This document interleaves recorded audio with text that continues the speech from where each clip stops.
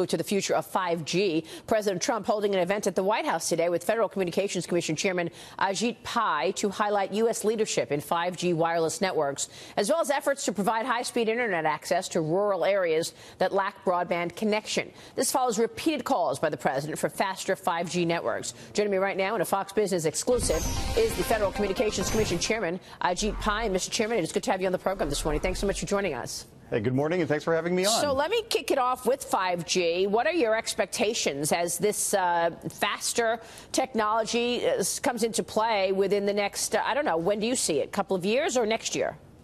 I think it's coming online soon. We already see some American carriers doing trials across the United States, and that's in part because we want America to be the leader in 5G. And that's part of the reason why the president and I are doing this event, to highlight the early success that America has had and to forecast some of the steps we are going to take to continue the momentum. We want America to continue to be the leader in this next generation of wireless connectivity. I'll tell you, you've got a big job because things are changing fast, Mr. Chairman. You know that. We're reporting every day about how YouTube and Hulu and Netflix and all these relatively new players are on the scene right now, and it's got to be creating something of a dilemma for you and your colleagues in terms of the regulatory environment. Mark Zuckerberg says Facebook should be regulated. What does a perfect world look like in your view? Do you want to see regulation of things like Facebook and Google, YouTube?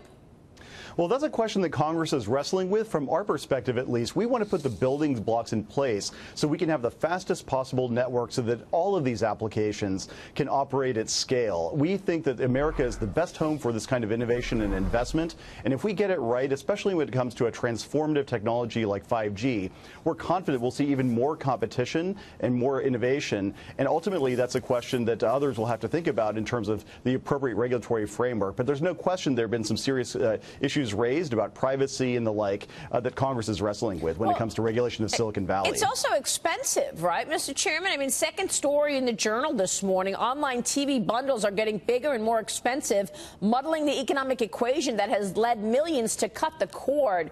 YouTube just raised its price to $50. That's a significant number, as everybody's cable bill is getting bigger as well. What's your reaction? In some ways, it's a very complicated marketplace. On one hand, consumers have more choice than ever before. They can watch content when they want, on whatever device they want. On the other hand, a lot of businesses are struggling with the appropriate business model. We are long past the days when you had 3 broadcast channels and a wired telephone, and that was pretty much your only outlet to the outside world. And so I think that's part of what businesses are struggling with, is in an era of scarce capital, fiercer competition than ever before, how do we make these business models work? And ultimately, that's a question that the market is going to be sorting out. Well, let me ask you about digital privacy, though. Chinese technology giant Huawei reportedly looking to partner exclusively with Apple, one of its biggest rivals, to bring the 5G chips to the U.S. There's no indication that Apple is interested. Potential ban on U.S.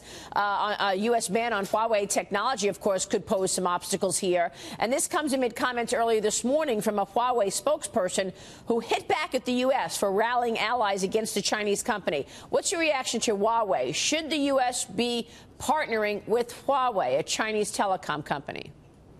At the FCC and across the United States government, we want to make sure that our networks, especially our next generation 5G networks, are secure and reliable. And so we do have concerns about any company, any entity that may have to comply with requests from the intelligence services of a foreign country. And that is essentially what is one of the concerns that has been raised here. That's why at the FCC I've proposed banning the use of federal funding extended by the FCC from being used on equipment or services that come from companies that have been determined to present a national security threat, especially as we emerge into this 5G environment where some of these networks could be managed from abroad, even using some of these software tools. We want to make sure that our networks are secure. That is the base level expectation I think that any government should have. Well, I mean, look at Huawei and all of the settlements that they've had. How many companies in America have sued this company for stealing trade secrets? Cisco sued them for stealing the routers, trade secrets, Motorola Solutions, T-Mobile, Microsoft, where 90% of the people in China are using the Microsoft operating system and only 1% pay for it.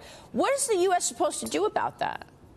I think from our perspective, we have to think very seriously about what types of equipment and services we include in our networks here. And we're also working with some of our counterparts around the world to emphasize to them how important it is to think about the security of these networks. The United Kingdom, for example, recently put out a cybersecurity report about that company that I would certainly commend to people's attention. Yeah. Ultimately, these networks are very critical for national competitiveness and national security. We need to make sure that they are as reliable as possible. Mr. Chairman, let me ask you this. More and more people are getting their news from things like Twitter, Google, Apple News. Do you see these companies as media companies? That's a great question. I think increasingly they are gathering and distributing content in a way that would be very akin to media companies.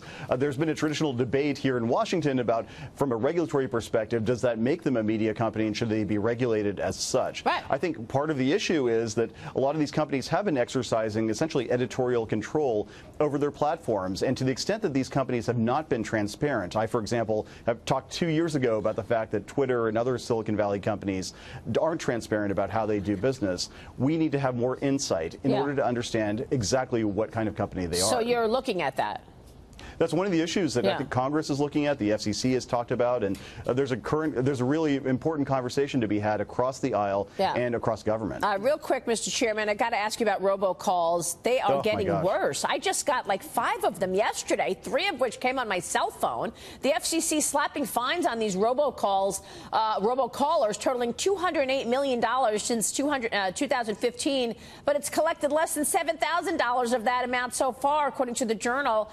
Is the problem only getting worse? Are you not getting the money when you're actually targeting these guys? How do you stop it? 2 different parts of our plan. First is taking aggressive regulatory action. We have told the industry that we expect them to adopt what is called call authentication, essentially a digital fingerprint for every phone call this year. And if they don't, the FCC will take action to make sure that they do. Secondly, in terms of enforcement, we have imposed all those fines, as you pointed out. We've referred those cases to the Department of Justice, which is in charge of collecting those fines. And we've emphasized to the Justice Department, this is one of our top consumer protection priorities. We need you to make this an issue, to send a signal to all of the robocallers out there, even the ones who are beyond our shores. This is not going to stand for American consumers. Yeah, this is a big deal.